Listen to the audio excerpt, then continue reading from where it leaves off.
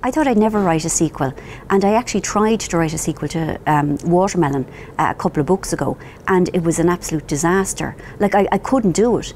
So this is the first sequel that I've actually managed to write.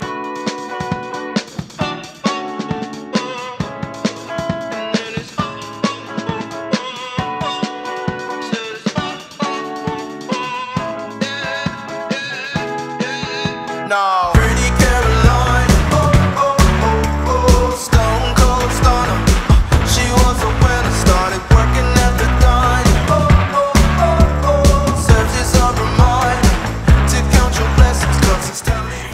Hi, I'm Marian and I'm here to talk to you about Again Rachel, which will be published on the 17th of February in 2022. That's next year. I have a young friend. She was a big fan of Rachel's Holiday, and I was afraid that she would kind of go, "Oh, Jesus Christ, no, do whatever you do, don't." And she said she got shivers, like the hairs on the back of her neck lifted, and I thought, okay. I mean, of all the books I thought I would write a sequel to, Rachel's Holiday would have been the last one, because it seemed to matter so much to people. You can't just pick up at the happy ending. You know, there has to be pain, there has to be disappointment, there has to be reversals. I love that word, reversals and setbacks. And the last thing I wanted was reversals and setbacks for Rachel.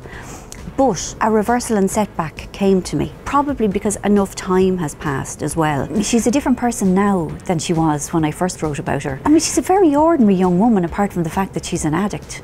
But she's not young anymore. But you see, I forget that I'm not young. I think the fact that she kind of got over herself in Rachel's Holiday is something that a lot of people could identify with. And then there were just other things that I think people identified with, that she lived mostly on crunchy nut cornflakes, and her theory was that any food eaten standing up has no calories. I think Rachel had and has so many faults and still manages to kind of be okay. You know, when Rachel's Holiday first came out, it got almost no review coverage. The one that stands out for me is a two-liner, or two-worder, forgettable froth.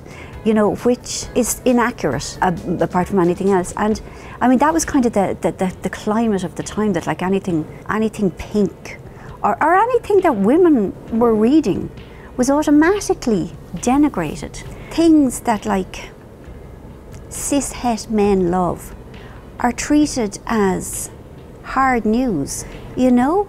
Like, do you remember that business where 5 football teams were going to be in a Super League or something like that? Like, for the love of God, I mean, that was front page, broadsheet stuff for like a week, you know? And it's like, all due respect, and I have no problem with football, but it is just 22 lads on a field running around after a ball, you know? And like, that is no more worthy or less worthy than lipstick. You know, like, lipstick makes me wildly happy. I could talk for an hour and a half, like I could do a monologue on it, I could do a TED talk on it. And the best way to absolutely destroy a person's confidence and to keep them for asking for what they deserve is to tell them that the things they like are ridiculous. You know, it's far more subtle than saying you're ridiculous. I'm saying, honestly, what kind of a half-wit are you? Mascara. We'll talk about mascara. You know, it makes you feel crappy. And so books for women, you know, that are sort of obviously marketed for women, kind of treated as kind of like an embarrassing aberration. It's like, oh, guilty pleasure, please don't start me. Having sex with a sheep, that's a guilty pleasure. I mean, you really should feel guilty about that, no matter how much pleasure it brings you. But you know, like reading books that are sweet and funny and uplifting and have a happy ending, no need to feel guilty. The patriarchy hasn't changed much in 25 years. The only thing that has changed really is that women are a lot more vocal than they used to be, which is great.